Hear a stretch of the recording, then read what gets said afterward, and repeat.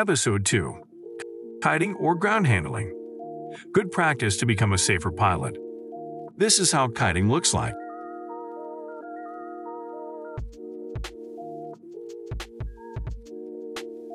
Kiting is the best exercise to become a safer and more confident pilot.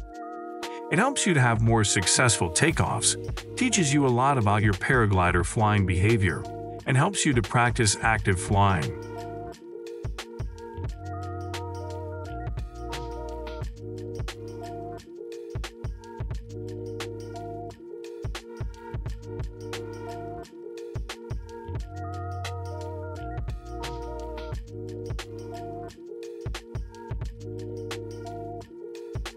Conditions for kiting. Moderate or gentle wind condition, ideally between 4 and 5 meters per second. Free area without any obstacles. No turbulences or gusts.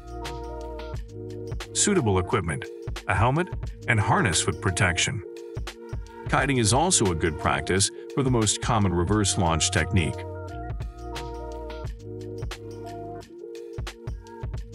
Step 1. Build a wall. If there is some wind, the easiest way to open the canopy is to build a wall. It is possible with the A risers and brakes, or C and D risers and stronger wind.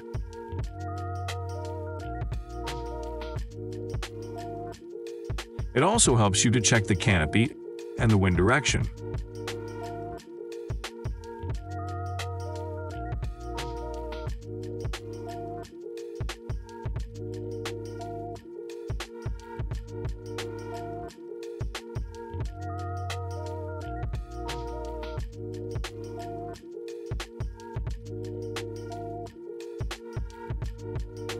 Step 2. Getting ready. Grab the brakes while facing the glider. The right brake should be in the right hand and the left one in the left hand. Then grab the risers in the right hand and, with the left fingers, also hold the right brake line over the pulley. The glider should be facing the wind, symmetrical, with the pilot standing in the center.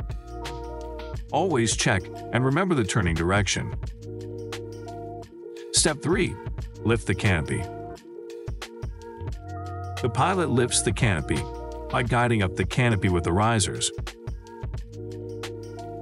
A common mistake is to pull the risers towards the body, instead of lifting them upwards.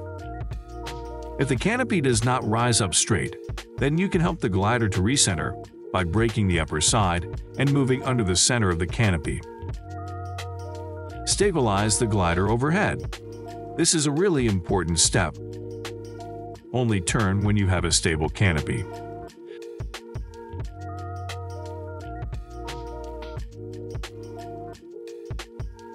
Step 4. Turn to takeoff direction.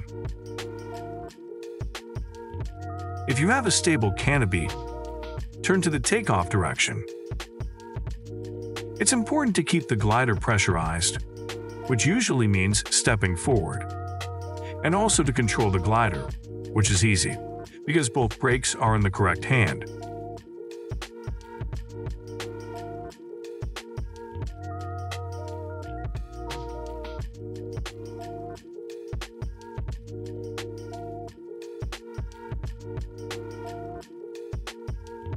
Step 5.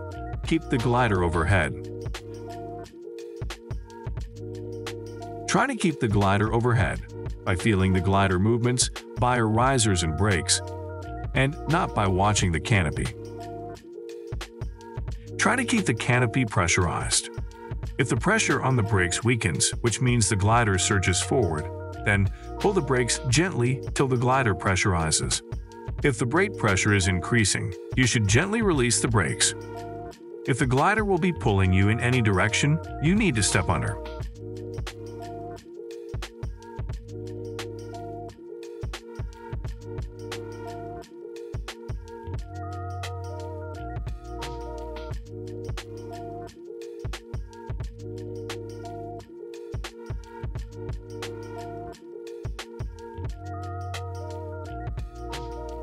Kiting for practice, it's very good to gain a better feel of your glider. It helps you to be a safer pilot by learning active flying. The following exercise is only for practice and not for takeoff, although some pilots use it for takeoff. Step 1 is the same. Build a wall. If there is some wind, the easiest way to open the canopy is to build a wall. It is possible with the A risers and brakes, or C and D risers in stronger wind.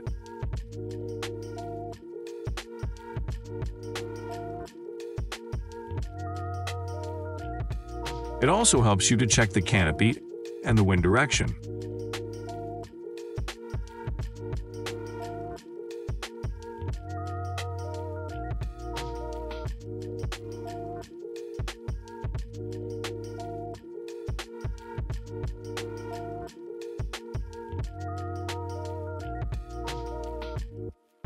Step 2. Getting ready.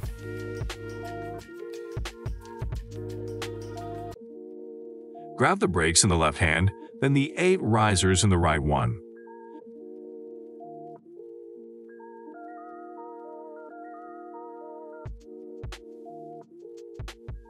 Step 3. Lift the canopy. Lift with the same method as before, but corrections should be made with the correct brake handle, by letting go of the other brake. It requires practice to learn to always find the loose brake handle.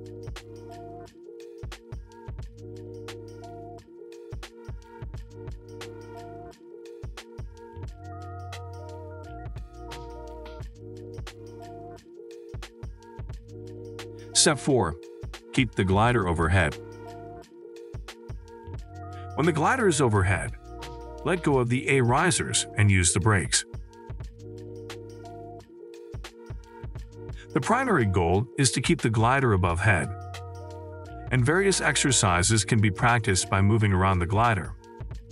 It will pull you in the direction as the canopy is leaning.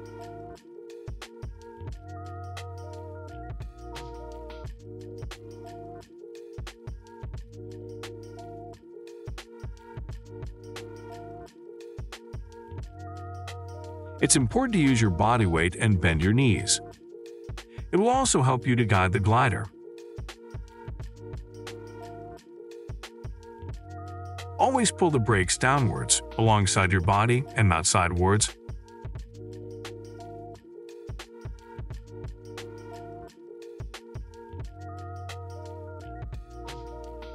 When the wind is strong, use the rear risers to control the canopy or to kill the glider.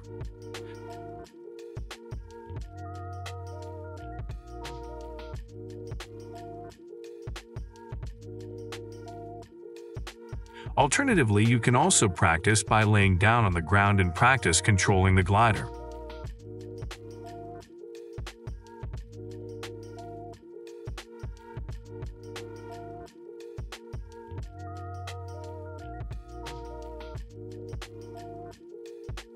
Step 5. Kill the glider. If you want to put the glider down, pull on both brakes strongly and deeply till the canopy starts to fall. If you don't want to smash your glider to the ground, then release the brakes a bit before the touchdown. In strong wind condition, it's easier by pulling the back riser.